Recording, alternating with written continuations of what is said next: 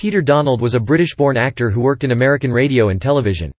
He has been called one of radio's great dialecticians. Early years. Donald was born in Bristol, England in 1918. His father and mother were performers in vaudeville. He graduated from the Professional Children's School in New York in 1936. Radio. Donald first appeared on radio in 1927, playing Tiny Tim in a production of A Christmas Carol. At age 11, he was the announcer for Uncle Olie and his Kne-Mel gang on CBS. He became an announcer on CBS in 1931. He was famed as the character of Ajax Cassidy on Fred Allen's radio show, the Irishman who continually complained that he was not long for this world. In addition to his long run on Allen's Alley, Donald was a regular on Radio Reader's Digest, Stage Door Canteen, and We, the People. He was also the host during the 1940s on County Fair and read the jokes for radio's joke-telling panel program, Can You Top This? In 1952, Donald served as host of Don McNeil's Breakfast Club for 6 weeks while McNeil was away.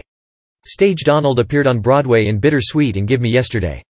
Television. Donald was the host of 2 early television series, The Ad-Libbers and Masquerade Party, and he made numerous TV guest appearances as a comedian and panelist. His TV appearances as an actor included Prize Performance and ABC Showcase. He appeared on The Tonight Show starring Johnny Carson in 1962, and one of his last TV appearances was on the daytime panel show Get the Message in 1964.